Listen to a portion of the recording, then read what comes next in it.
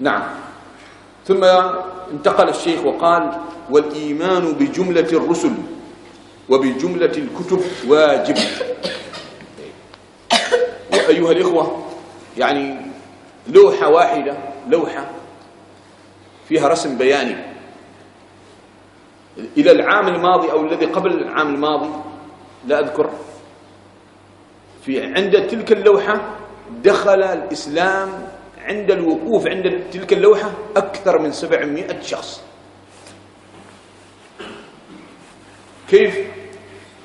هؤلاء النصارى كان كلهم، كان الرسم البياني فيه عن الأنبياء والرسل، عدد الأنبياء أو الرسل المذكورين في القرآن الكريم 25، وقد رسموا من آدم إلى موسى، وقبل موسى إلى محمد صلى الله عليه وسلم، قبل محمد عيسى. فهم كانوا يقرؤون إلى وصلوا سيدنا عيسى، فقال: كيف يعني؟ فيقال لهم أننا نؤمن بسيدنا عيسى. قال: تؤمنوا بعيسى؟ هم يتصورون أن هؤلاء العرب، هؤلاء يعني شرذمة قليلة، اختاروا دين وقالوا أن محمد هكذا هو، ويظنون أن المسلمين لا يؤمنون بأن هناك نبي يسمى عيسى عليه السلام.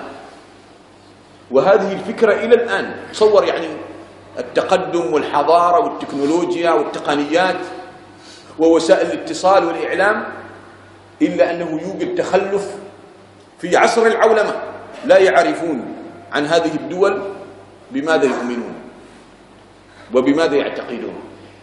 هؤلاء أول ما وقفوا ورأوا هذه اللوحة أكثر من 700 شخص على مراحل، لأن كل مرة يأتي أحد فيرجب هذه المسميات والأسماء، فقالوا: تؤمنون بموسى؟